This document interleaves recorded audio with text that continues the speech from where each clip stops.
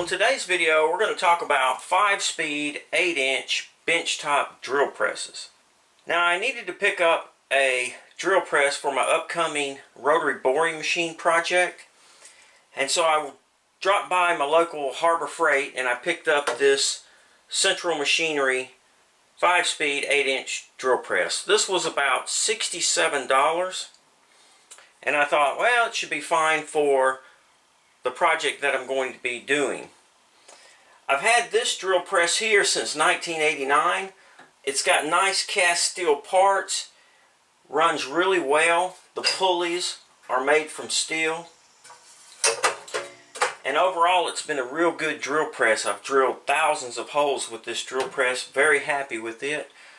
This is a Value Craft. I picked this up from True Value Hardware, I believe, back in 1989. This is my trusty drill press, and I use this a lot, so I didn't want to convert it for the rotary boring machine.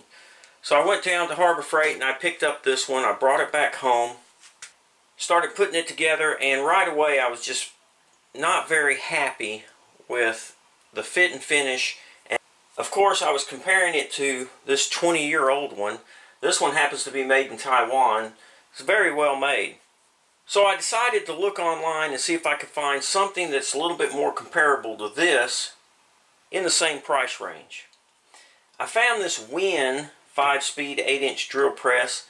I saw a video on it, and looking and watching the video, I could tell that it was closely resembled my trusty drill press that I've had for years. So I decided to go ahead and pick one of these up. Now this, believe it or not, this drill press was only $76 off of Amazon. So it's only $9 more expensive than this Harbor Freight. So I thought, well, since I've got both of them, why not do a comparison video for those of you who might be interested in picking up one of these. So let's take a look at some of the things that I noticed right off the bat. So if you look online and compare the specs to both of these drill presses, they're both pretty much identical. However, I will tell you that the WEN is a lot heavier than the Harbor Freight. Now, those of you that have one of these Harbor Freights, you may have the cast steel parts. These right here are just stamped steel, so I can't really compare this drill press to one that is shown actually on the website. A few other things that I've noticed was the on and off switch. This is a lot bigger and nicer. The overall sheet metal is a lot nicer on the WEN. It's a lot thicker. You can look at the plate here. The gauge thickness of this motor mount is a lot thicker than this Harbor Freight. At least a couple of gauge thicknesses.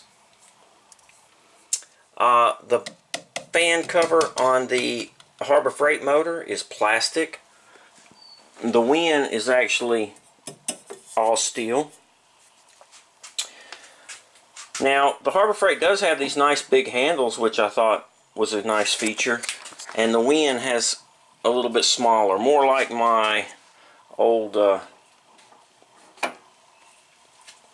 drill press here.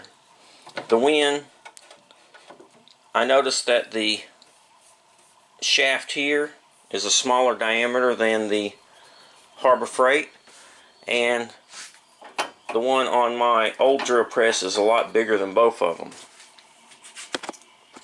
I did expect that, because this one's so old and it's made in Taiwan, I didn't really expect to get anything exactly like this. But I will say that the WEN is a lot closer as far as the castings.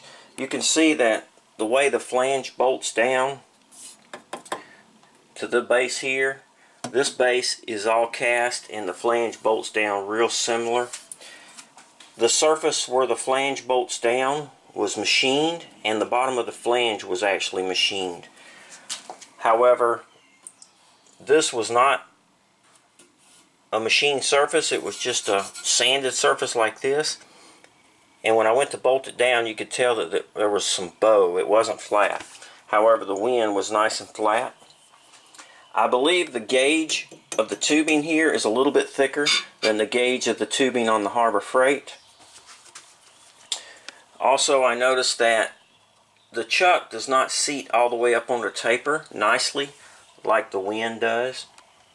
And the WEN is real similar to my older drill press. It sits nice and tight up on there.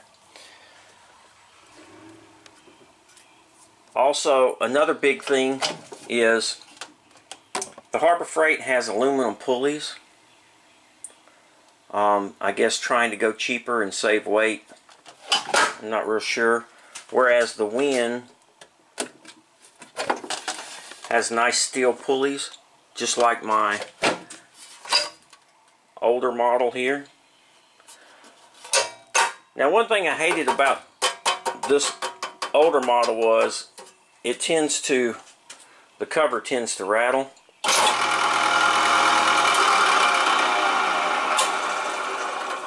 And I noticed right off the bat on the WEN that they put these little rubber, just not really expensive, just real cheap little rubber piece here, and it kind of keeps it from vibrating. Also, this is just a knob with a bolt, but on the back of the bolt they've got like a little rubber cap. So it doesn't do any vibrating. This has none of that. Doesn't even have a rubber cap on the back of the bolt there. And it's pretty loud when you turn it on, and it just feels, it feels a little harsh, gritty, I should say. The mechanism feels a little gritty.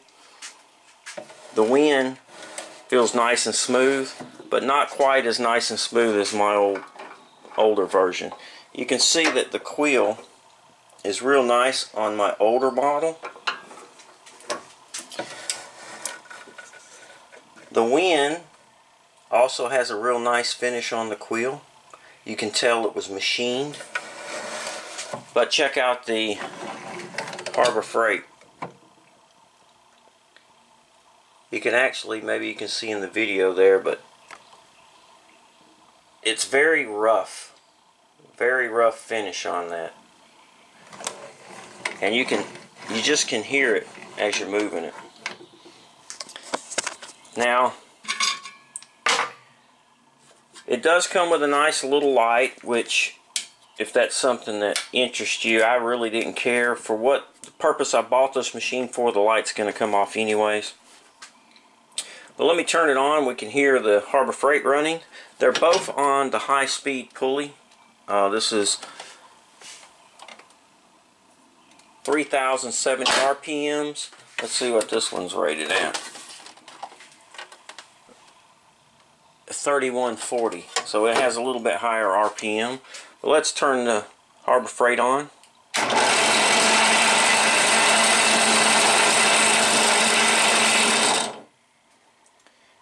It just sounds gritty.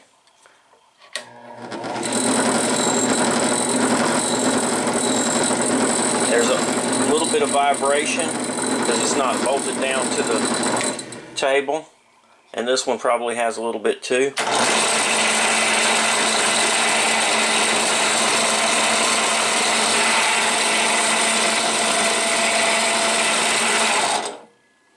And even when it stops, it just doesn't sound quite right.